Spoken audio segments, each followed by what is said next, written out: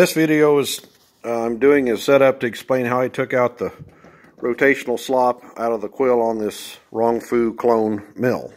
I call it the Green Monster.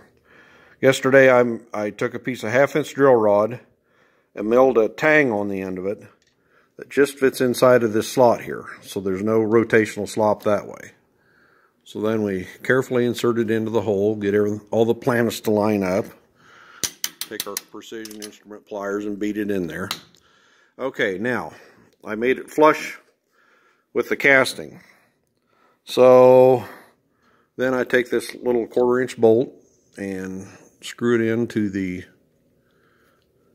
You'll notice that the threads are partially cut into the tools, into this drill rod, and then mostly cut into the head because the head was softer. So then we start our little bolt in here. Excuse the poor lighting in my hand in the road. And we tighten our little bolt down here.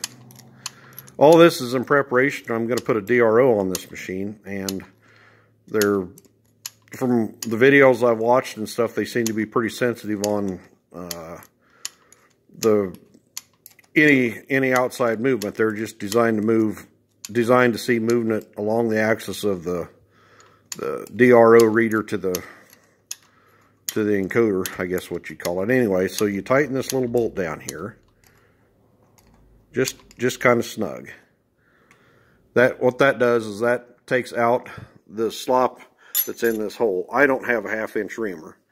Okay, now I can't turn this at all, and yet it still moves up and down nicely in the bore. So big shout out to Steve's DIY.